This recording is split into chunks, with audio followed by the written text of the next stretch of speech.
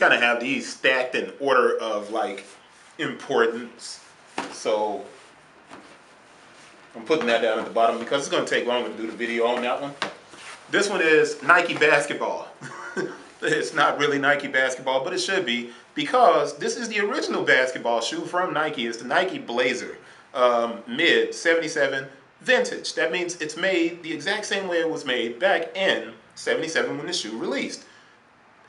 When I say this is a great looking shoe, most of the dudes that are like watching these videos and stuff like that, they're probably going to be like, yo, that ain't my flavor, that's not a Jordan, blah, blah. Man, these things,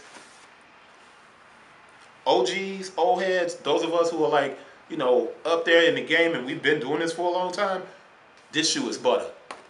This is about the same as getting a pair of Converse Pro leathers. Dr. J's, same thing. Same thing.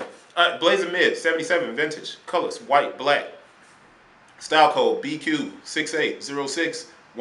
SRP, $100. Now, that's a little bit more than we would expect on a Blazer, but that's about right. And it's not bad at all.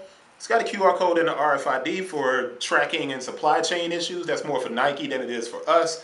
I'm not going to do the QR code right now. The 11.5 UPC is 192499280-312. There's a 15 at the end. Now, these tend to have stamps on the inside of them and QC stickers, and you see the stamp is here on the box.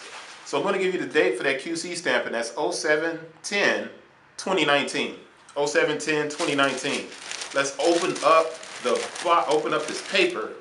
There's no sticker in there, so we don't have a QC sticker, but we do have a QC stamp.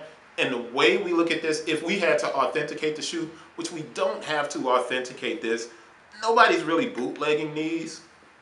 But if they were, then you would look at your date as one of the things to authenticate the shoes. Now I'm trying to find the shoe size up in here, and it's very hard to find it. The size label, so that means I'm going to open it up a little bit, and this video is going to be longer because of it, but I can cut it. All right, so what I'm looking at is our 07/10/2019. Our production date is 04/04/19 to 06/17/19. So 06/17, 07/10, it's a month. Within 4 weeks, we make sure our production date matches up with our QC stamp. And that's the reason I'm doing that, just for you guys that are kind of wondering as far as authenticating shoes, why I sit and do that. But that's why I do it. You got that unfinished tongue that's right there, so you can see the foam exposed. And I know you guys are like, dude, why are you gushing all over these shoes? The suede at the toe box, suede here on the side. This is excellent.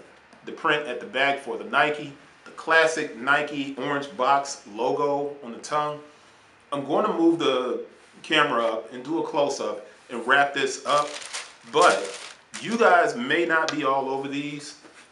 Why on earth people are not buying these the same way they buy a Jordan 1?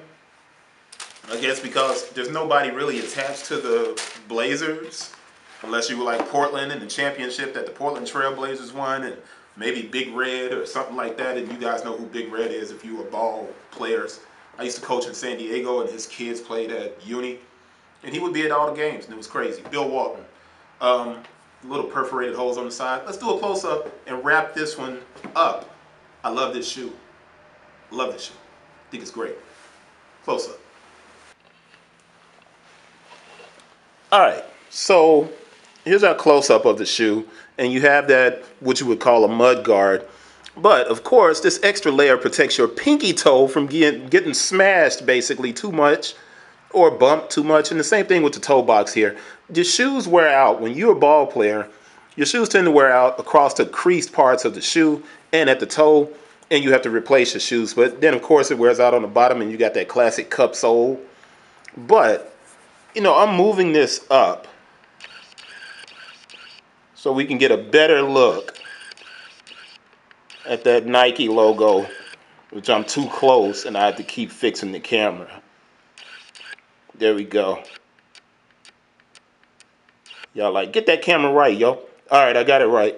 It's good. But you see how it kind of looks like it's printed on right there? I mean, I just love that little detail. But that's it, man. I'm not going to stay on this long. I love this shoe. I think it's a great sneaker. And I'm just surprised it's not reselling for more, or that it's not selling out everywhere. But then again, people are not necessarily big sneaker fans in that way. They tend to kind of like the stuff that's hot and hype, and I get it, you know. But this shoe should really perform well at retail. Suede swoosh. But that's it. I'll see you guys on the next one.